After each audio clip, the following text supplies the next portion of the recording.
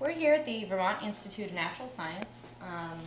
Today we are going to be taking the wing wrap off of this young or juvenile common raven.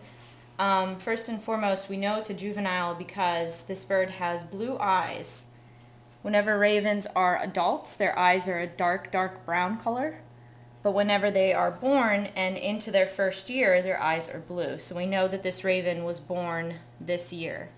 You can see that the raven has some discolorations to his beak. It should be all black. Ravens should not have this white coloration.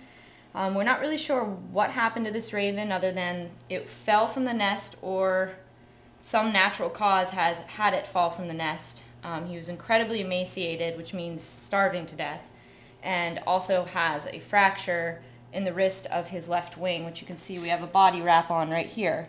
So we're going to take off the body wrap and evaluate that site. The body has been wrapped up for about a week or a little over a week.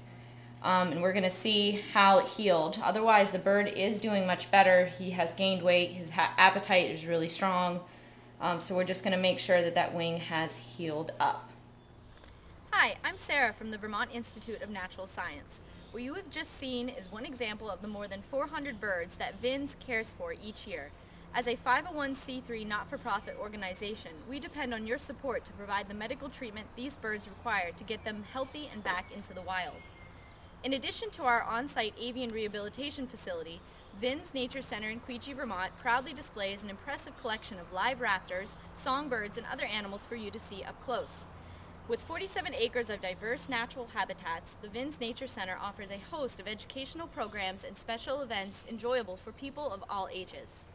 For the latest information on the birds in our care, a list of our current Nature Center programs, outreach opportunities and events, or to contribute to VINS so that we can continue our important work, please visit our website at vinsweb.org or call 802-359-5000 for more information.